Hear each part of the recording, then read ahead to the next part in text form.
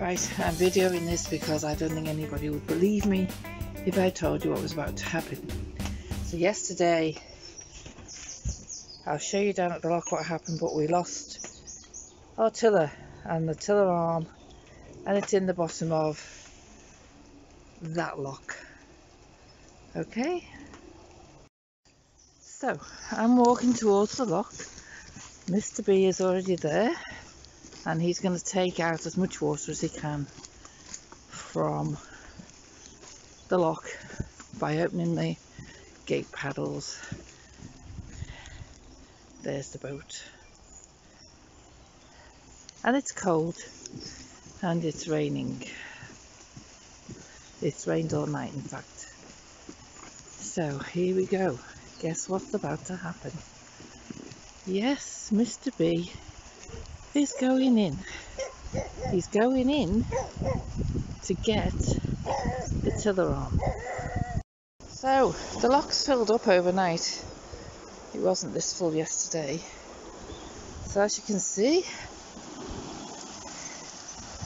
it looks very cold, very wet, very uninviting, and the tiller is down there. So I'm going to locate it with the magnet, and then Mr. B is going in. So Mr. B's gone back to get the dog lead because this piece of string on the magnet, which I'm going to use to locate the tiller, isn't long enough. This is a very deep lock. Okay, so we've located the tiller with the magnet, so I'm holding it still now so Paul can go in. There it is. It is absolutely freezing. I've already told him my concerns, so he could die of a heart attack because the water's so very cold. He's got to go all the way down there, come across here, then he's got to find it, and then he's got to get all the way back out. Anyway, he insists on doing it, so here we go. This is madman at work. This is a madman. Yeah. Do you think you better take your shoes off?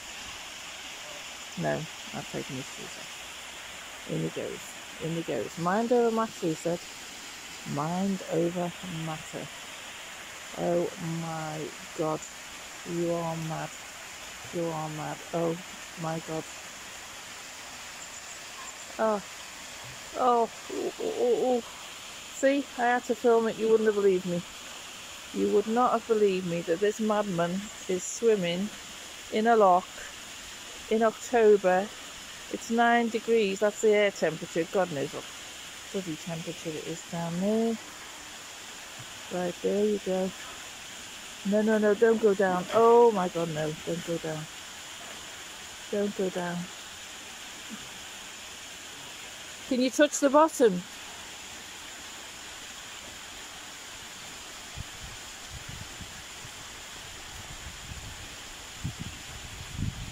Oh, Paul, don't do it. Come on, get out. Please. Fine.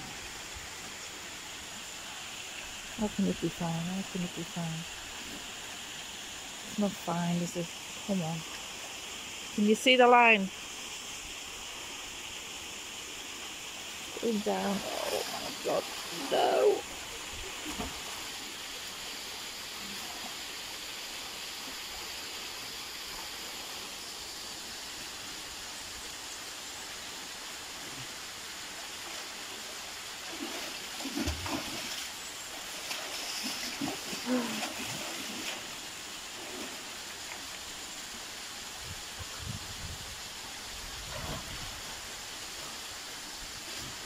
No. Oh. Could you see it?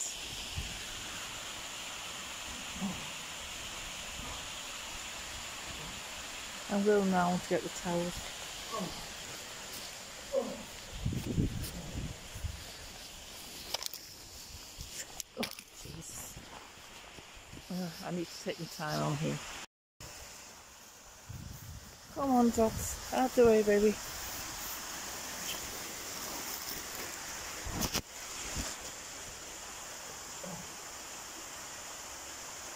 Dotty, come on, out the way. Dotty, come here.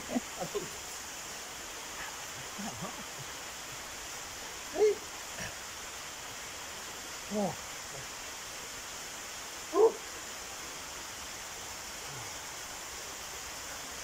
Thanks. Wasn't too bad. Say that again to the camera. Wasn't too bad. So what happened yesterday was, I was in the lock, water was filling up, this boardwalk across the gate, normally that would be on the opposite side, on the outside, on this side. So I'm coming up,